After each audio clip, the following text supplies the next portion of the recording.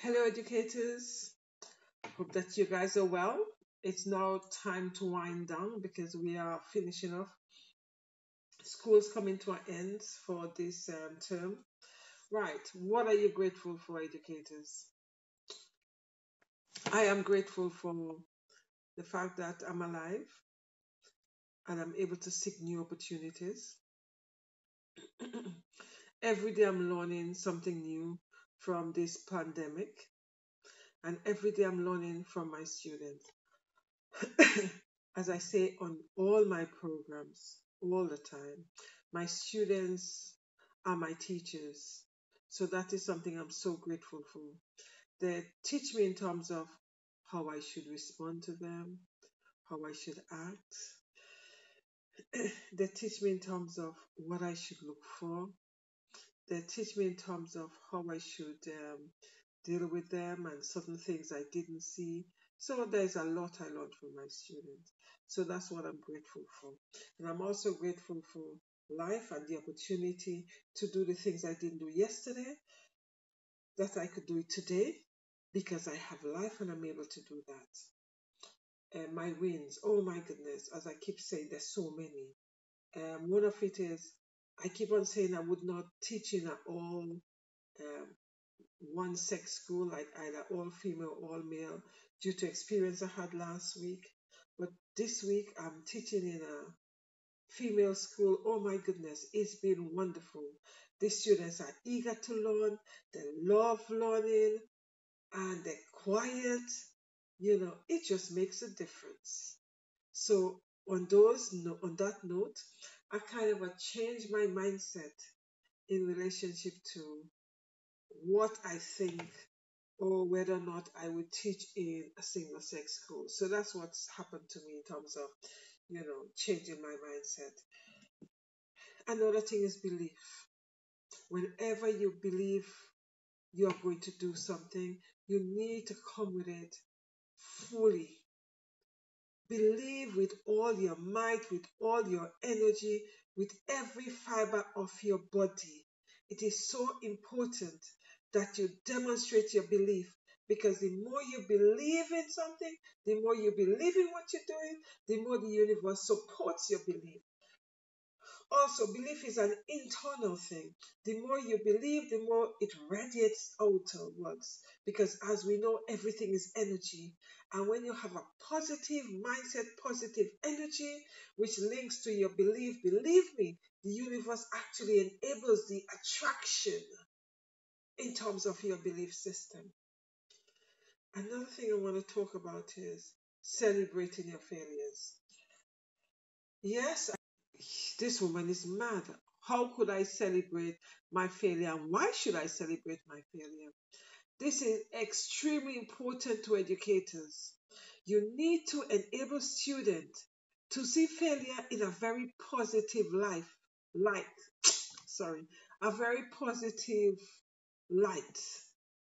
And the more they see the positiveness in failure, the more they'll be able to embrace it and they will not fear it. We need to make them feel comfortable with the failures and be comfortable in the failure and enable them to see failure as a learning opportunity and failure as something saying to them, you need to seek alternative. Also, failure enable them to practice again because they obviously didn't practice enough. That's why they have failed.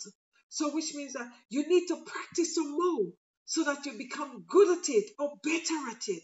So, that is what failure is also teaching. Failure also demonstrating that there are alternatives to what you were seeking. So, maybe what you were seeking isn't seeking you. Maybe what you're seeking, you need to seek something that is different. You need to seek an alternative which you were never forced to do because you never failed. So as a result of failing, you actually find an alternative and finding various opportunities which might be there and have always been there, but because you've never failed, you've never been forced to find alternative. So that's what failure does. It enables you to see the learning involved. It enables you to see the opportunity. It enables you to see the possibility. It enables you to step out of your comfort zone because you need to find something else. So you need to step out of your comfort zone. It also enables you to be determined. I say that um, half-heartedly because some people are not very determined.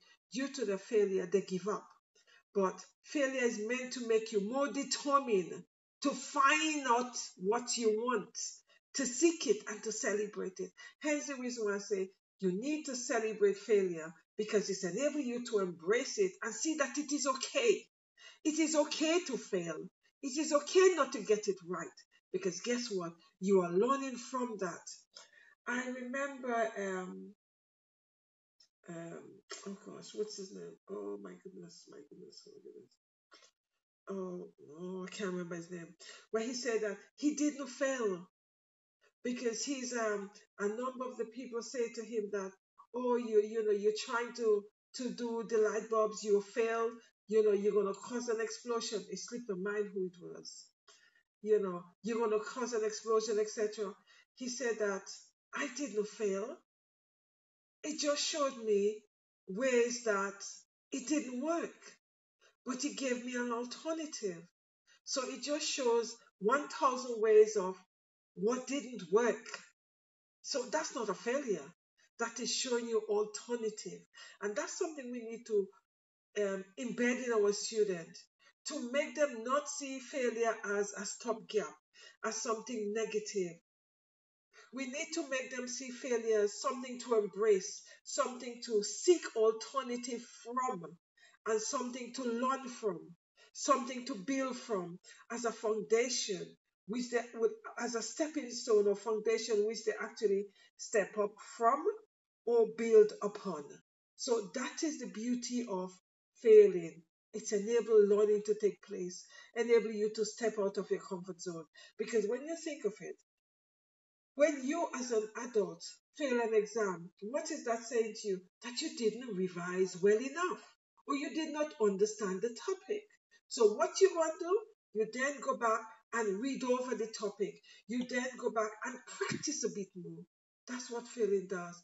It enables you to have time to practice some more, to step out of your comfort zone, to see the beauty that you didn't see, to see the alternative, to see the learning, to see the possibility, and also to be determined. So, educators, I want you to see and enable your student not to see failure as something negative, but to see failure as something positive from which you need to build from which you need to step up from which you need to seek alternative on and celebrate it. Anyway, guys, thank you very much for listening. Take care, stay blessed, and I'll see you tomorrow. Thanks a lot. Bye bye.